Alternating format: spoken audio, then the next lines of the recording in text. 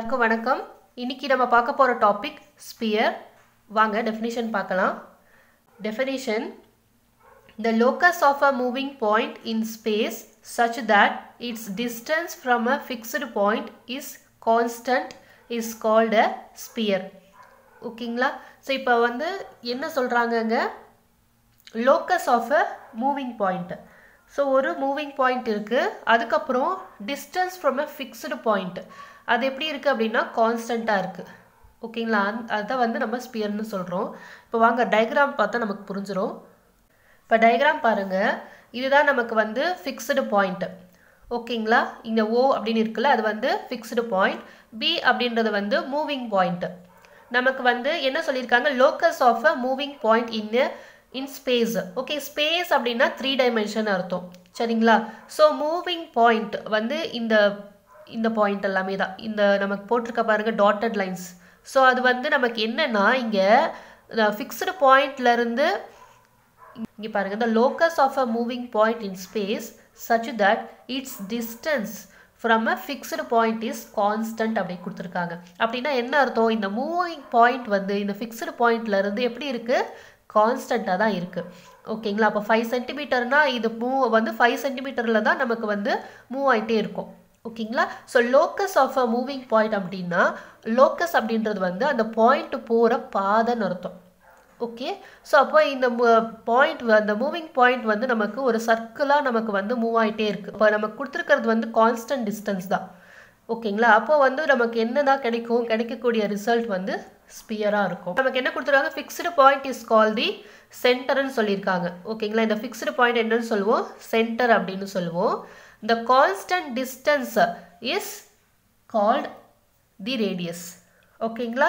இந்த constant distance இருக்கு இல்லைங்களா, அது என்னது, ரேடியஸ். இப்போ நான் அந்த ரேடியஸை R அப்படின்னு எடுத்துக்கிட்டேன் அப்படின்னா, இப்போ எந்த பாயிண்ட் இந்த ஸ்பியரில் நம்ம எந்த பாயிண்ட் எடுத்தாலும் அது என்னவா தான் இருக்கும், அந்த டிஸ்டன்ஸ் ஆராக தான் இருக்கும். இப்போ OA எடுத்துக்கிட்டோம் அப்படின்னா ஆராக இருக்கும், OB எடுத்துக்கிட்டா R, OC எடுத்துக்கிட்டோன்னா அந்த ஆராக இருக்கும். அது ரேடியஸ்ன்னு சொல்கிறோம்.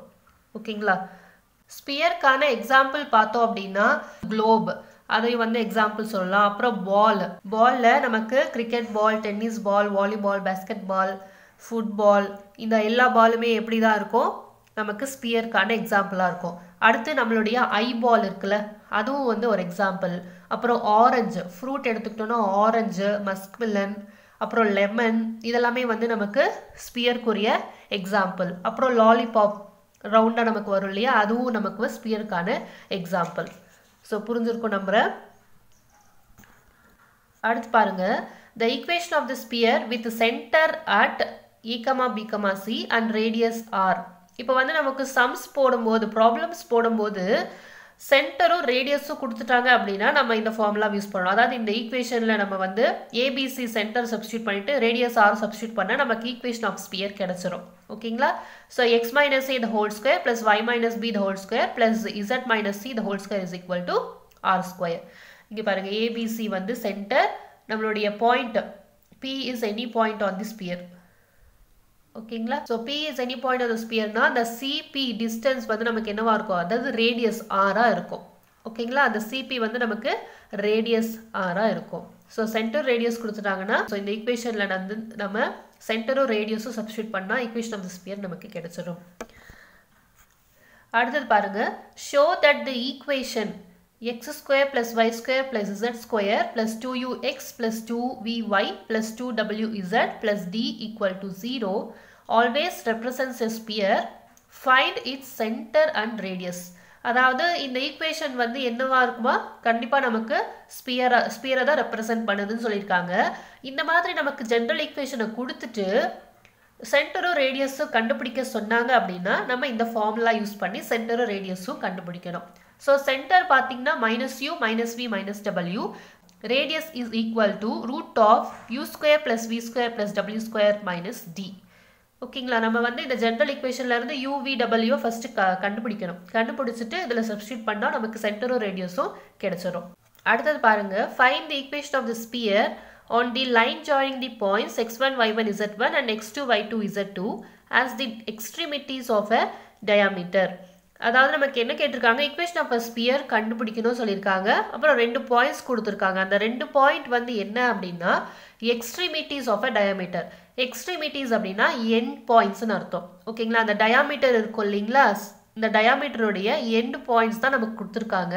இந்த 2 பாயிண்ட்ஸை யூஸ் பண்ணி நம்ம என்ன பண்ணணும் அப்படின்னா ஈக்குவேஷன் ஆஃப் ஸ்பியர் கண்டுபிடிக்கணும். அதுக்குரிய ஃபார்முலா இங்கே இருக்கு பாருங்க. x minus x1 into x minus x2 plus y minus y1 into y minus y2 plus z minus z1 into z minus z2 equal to 0. இந்த ஈக்குவேஷன் தான் நமக்கு வந்து ரெக்வயர்ட் ஈக்குவேஷனை கொடுக்க போகுது. x1 y1 z1 x2 y2 z2 நம்ம substitute பண்ணிட்டோம் அப்படின்னா சிம்பிளிஃபை பண்ணோம் அப்படின்னா நமக்கு ரெக்வயர்ட் ஸ்பியர் ஈக்குவேஷன் கிடைச்சிரும்.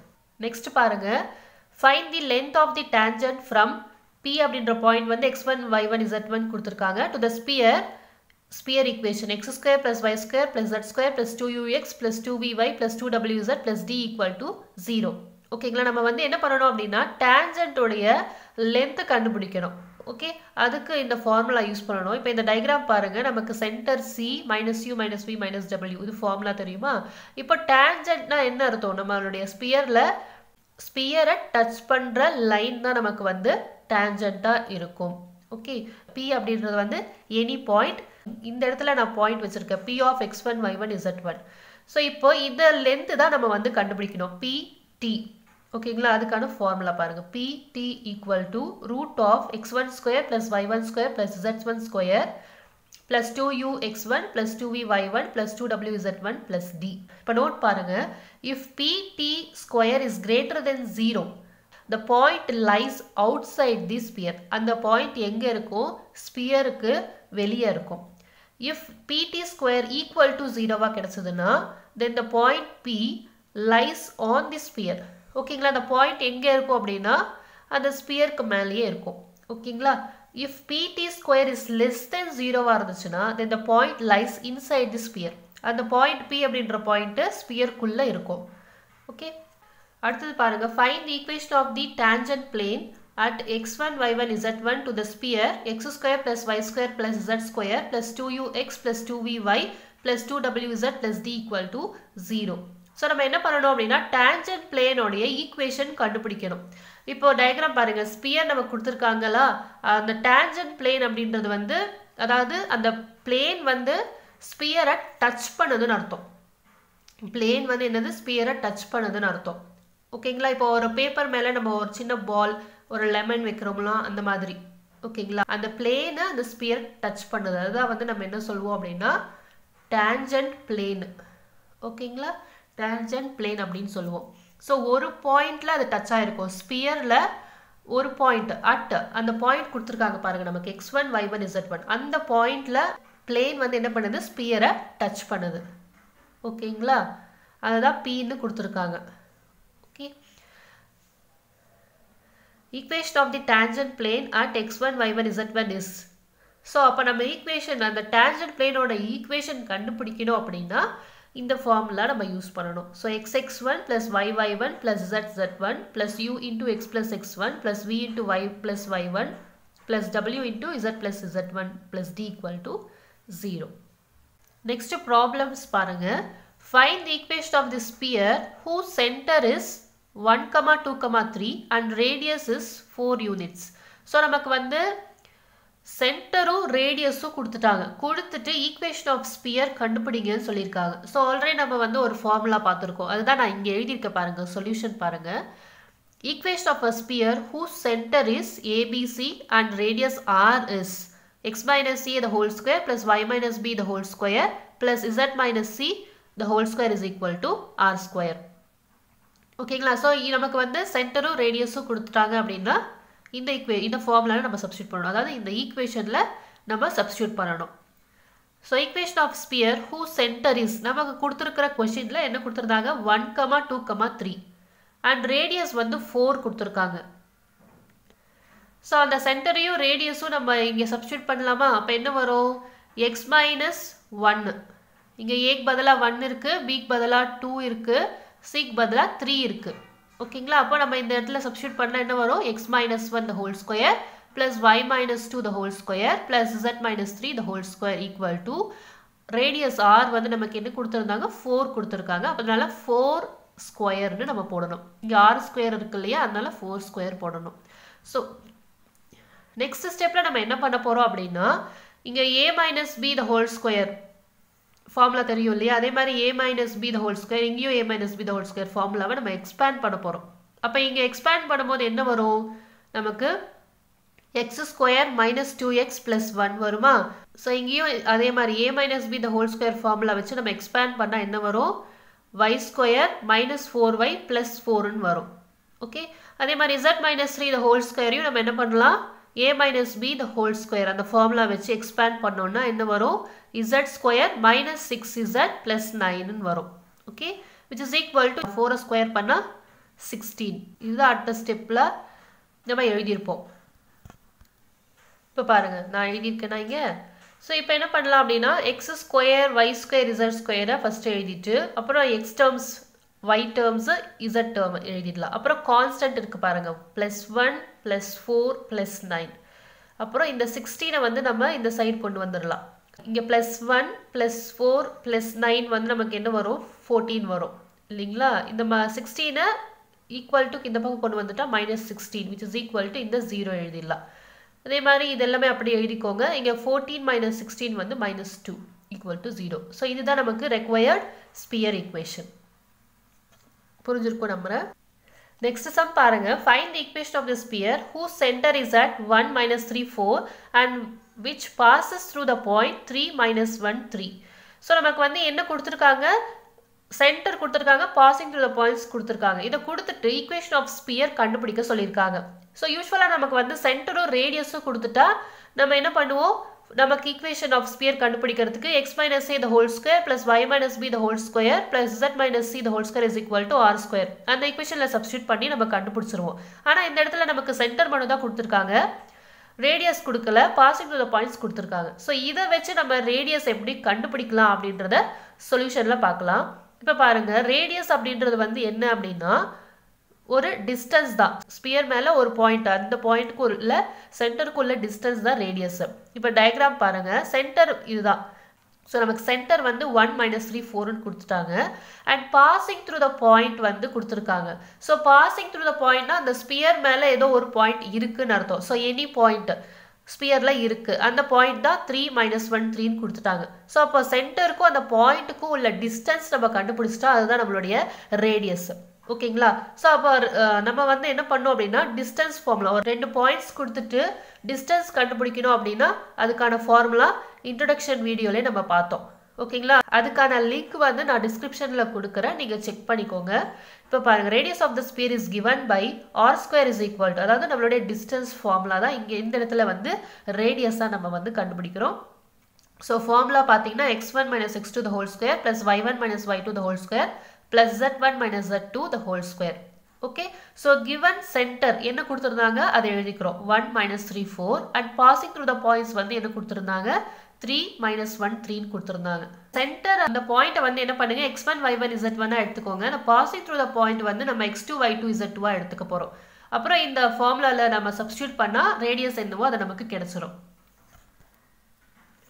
இப்போ பாருங்க, ஸோ x1 வந்து என்ன 1, x2 வந்து 3, so 1 - 3 the whole square plus அதே மாதிரி y1 பார்த்தீங்கன்னா -3, y2 என்னது -1.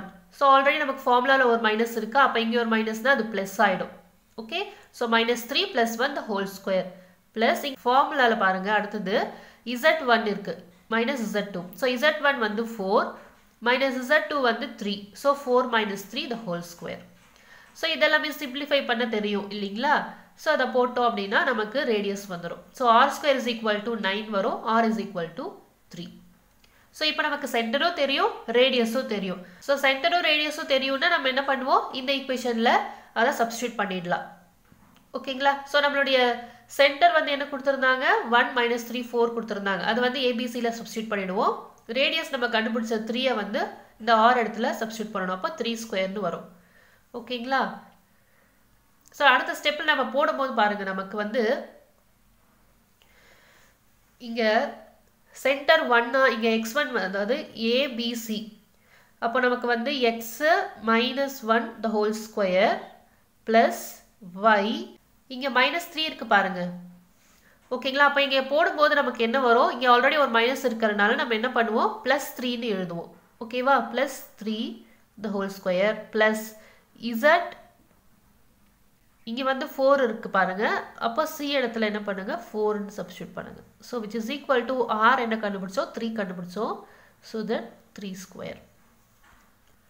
இப்போ பாருங்க. Therefore the equation of a sphere whose center is 1 minus 3 4 and radius 3 is. So அதை ஃபார்முலாவில் சப்ஸ்டியூட் பண்ணால் நமக்கு இந்த மாதிரி கிடச்சிருமா? இது வந்து அதே மாதிரி தான் a minus b the whole square expand பண்ணுங்க. அப்போ என்ன வரும்? x square minus 2x plus 1ன்னு வருமா? இங்கே வந்து a plus b the whole square expand பண்ணணும். அப்போ நமக்கு என்ன ரிசல்ட் வரும்? y square plus 6y plus 9ன்னு வரும். அதே மாதிரி இங்கே a minus b the whole square. So z square minus 8z plus 16 equal to 9. So, இங்கே simplify பண்ணலாம் x square plus y square plus z square அப்புறம் x term, y term, z term எழுதுங்க அப்புறம் constant simplify பண்ணி நம்ம போட போகிறோம். So இதுதான் நம்மளுடைய required sphere equation. புரிஞ்சிருக்கோம் நம்புறேன். Thank you all.